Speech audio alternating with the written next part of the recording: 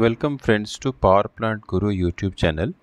Friends, I am a mechanical engineer with around 20 years of experience in the field of power plant, and I used to create small fundamental knowledge series videos for power plant engineers. We also run doubt clearing sessions on weekends. So if you want to reach us, you can reach us through comment section and join our weekend classes. Let us continue to watch our today's video.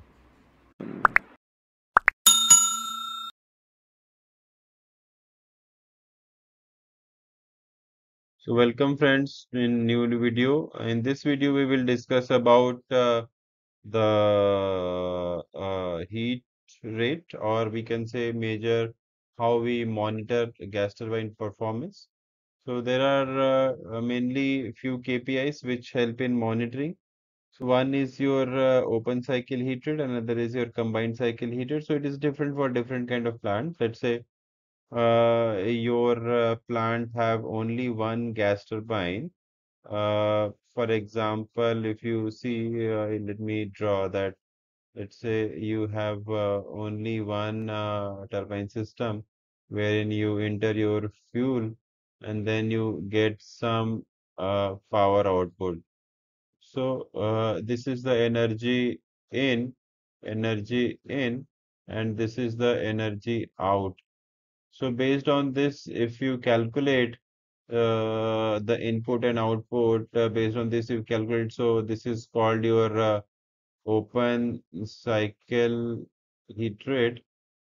And let's say you have a different system wherein you have one gas turbine, and your gas turbine uh, is consuming some fuel, and then your hot gases goes to HRSG, and HRSG generates some steam, which steam goes to an STG, STG, where you also take some power, and here also you take some power. So if you take this is as energy in, and this is as energy out, and if you combine all this together and calculate the heat rate, so this is called your combined cycle heat rate. So we will take this example in today's video and explain that how you have to arrive on this number. Second, in this, let's say you take this part only. This part you want to see GT, sorry, GT plus HRSG. If you want to see, then you have to calculate your cogen efficiency. So that will give you GT plus HRSG, both performance monitoring index. So these are how different index or different KPIs which you have to monitor. So let us take an example of an open cycle heat rate calculation. So what is a heat rate? Heat rate is basically you are finding out that how much energy is required for 1 unit of power, or simply you can say heat or energy required for 1 kWh, 1 unit of electricity produced. So it's very simple calculation. I think many of you would know, but let me explain for the sake of beginners. So let us see that what is the heat input. So for heat input, I am taking this example that this is a frame 6 machine, and where the output is 30 megawatt roughly, and fuel flow is 7.2 tons of natural gas, NG.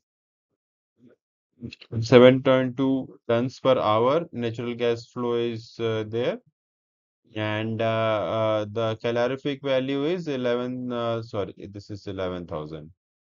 11,700 is the calorific value of fuel, kilocalorie per kg.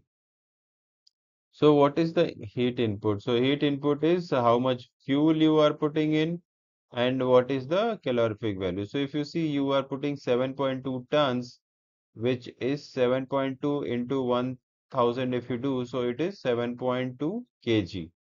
And per hour is that tons per hour. So I'm keeping the unit also so that you know what is the unit, combined unit is coming. So here it is 7.2 kg per hour, and in the another unit for calorific value is kilocalorie per kg. So that is 11,700. So if you multiply these two things, so 7.2 into 1000 into 11,700, so kg gets cancels by kg and the final unit will be kilocalorie per hour. So this is what your the number is for how much energy you are putting into the system. Then you have some output which your meter will give you. So here you have 30 megawatt and we have to calculate in kWh. So what do? You 1 hour it you multiplied 30 into 1000. So that is your kW, megawatt converted into kilowatt. And this will be if you generate 1 hour this total energy, then it will be 1 megawatt. So the heat rate is you put it into numerator, this will be in denominator, this will be in numerator, this will be in denominator. So if you do it 7.2 into 1000 into 11,700 divided by 30 into 1000, so it will come to close to 2808 kilocalorie. So normally I'm taking a very rough example from my memory when I used to work in plant. So that is from my memory.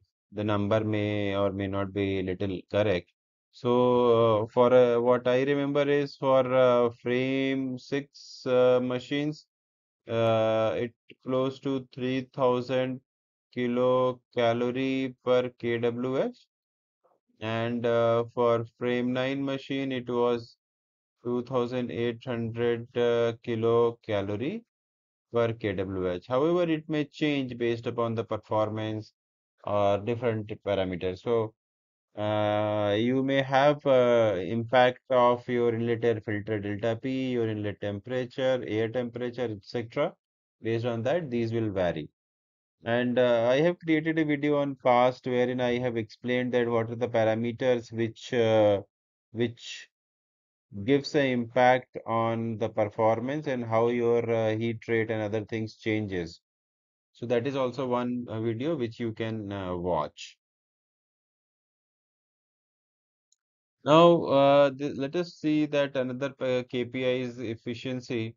So if you talk about efficiency and heat rate, both are the same thing, but calculated in a different format, just opposite of each other. So if you calculate output by input, so that is your efficiency multiplied by 100, then you have efficiency.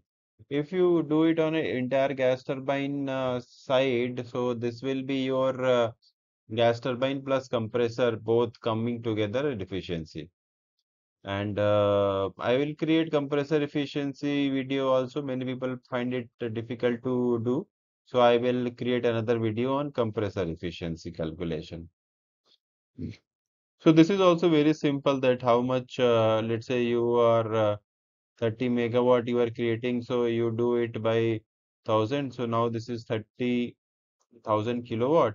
And 860 is the one when you calculate, this is the factor when you calculate, change your power into heat value. So now this is output generated by machine, and what input we gave 7.2 tons per hour fuel, which is 7.2 into 1000 kg per hour fuel.